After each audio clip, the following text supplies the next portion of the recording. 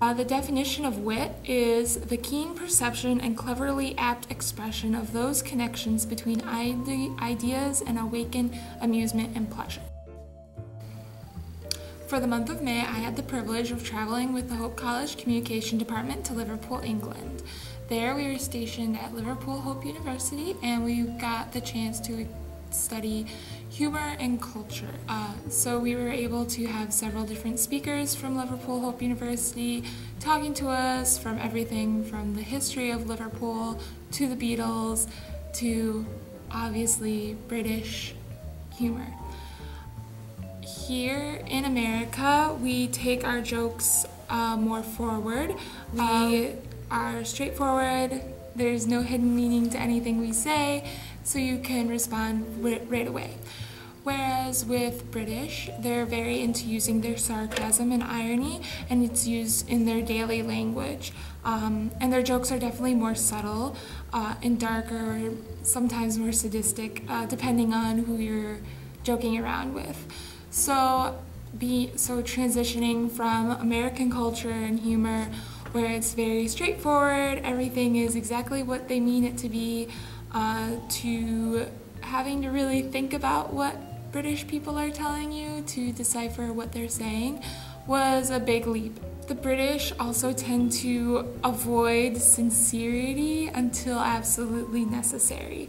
So 90% of the time when you're talking to people, it will be very boisterous and humorous, and you won't get too deep into conversation. They like to keep it light and get to know you and share who they are. First going over to England, I got offended several times by the way people were speaking to me, especially strangers, because in the British culture, humor is used as play fighting. So if you're not used to it, it can be really offensive, and you can get taken aback from it, but they don't ever mean to really hurt you. Play fighting is also a very big sign of affection, so the more the Liverpudlians or the Scousers would play fight with you would mean that they really enjoy your company, they really think you're great, they love you. To the Brits, comedy is an intellectual pursuit, not a platform. Even in their darkest times, British find humor. They find that humor is a good way to let off steam and really show your emotions and just be who you are. Comedy for them is strengthening your brain, studying it, testing it, whereas here we just want a simple flat-out joke that we can laugh at, that we don't have to think too hard about. To them, they really enjoy the challenge of a witty joke, of a humorous joke. They really enjoy wordplay and brain teasers, as we call them. So transitioning from that was also a little bit difficult the first week or so, because I found that while talking to people, I couldn't just passively listen. I had to really hone in and listen to what they were saying and really think about everything, because they were always laughing and I never really understood why. But once I started engaging more into the conversations, I understood, a lot of what they were saying was jokes and little jests towards me or my culture. And so it was really funny to start to interact with them and engage more into the conversations, because I started to laugh more along with them than just being that awkward American in the corner staring at them like, I have no idea what you're saying. Ricky Gervais is a very famous United Kingdom comic. He starred and wrote the British version of The Office, which the US version of The Office is based off of. He also produces and helps write the show An Idiot Abroad. So he finds humor and comedy just as a daily job. It's something that you don't turn off. It's something that you always live with. But a great quote that I found from him that I think really applies to this is, "You shouldn't say it if you didn't mean it, and you should never regret anything you meant to do." That goes along with Brits really well. The ones that I interacted with was that they never apologized for anything. Their humor was humorous, and if you got it, you got it. If you didn't, you didn't. And if you tried to ask or tried to decipher what it meant, they would look at you like you were strange because you should have just gotten it. And they, exactly what Ricky Gervais says, they mean what they say, and their humor is what it is, and you just have to take it as it is and don't think too deeply about it because it's usually not supposed to be a hidden meaning behind. British humor is almost always deadpan as well, which was difficult because usually in America we giggle or laugh or smile to indicate that it's teasing or joking, whereas like British humor is just very serious, very flat.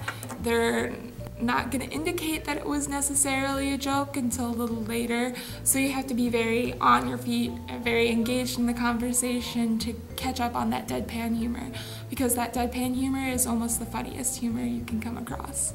Language, there are definitely language differences, different lingo, and then next is the accent, because the accent isn't very easy to understand sometimes in Liverpool with the Scouse accent. But after that, getting to read between the lines is a little easier. And there's really lies the rich golden parts of the humor. And it really shows you the true person's personality. Overall, I found that British wit and humor was a lot better than American wit and humor. They're very open to everything. They want to joke, they want to engage you in their jokes, they want to swap jokes, which was always interesting. Also, they're really into their delivery, so I would always get yelled at for not doing a very good delivery, and then I would be asked to do the joke again and again and again and again and again until the delivery was exactly how they thought it should be.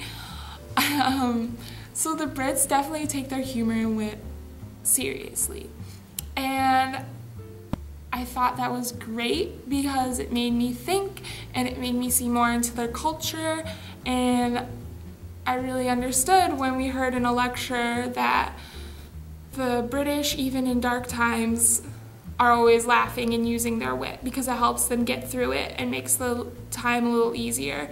And I noticed that they're always using their wit and their humor, and near the end of my time I started to open up and play with a little bit of more wit and humor, and I found that engaging that part of myself all the time made my days a little more exciting, made it a little better. So that was one big takeaway from the trip. Definitely that British humor and culture, even though we share the same language, we don't speak the same thing. And I really appreciate everything that any local was willing to tell me, or any of the professors were willing to talk to me about, because it opened my eyes and I was able to interact and make myself seem more like a local. I mean, I acted like it, but as soon as I opened my mouth, it was pretty obvious that I wasn't. But being able to interact with them through conversation and using the correct language that they were using put me a little bit more on even ground with them.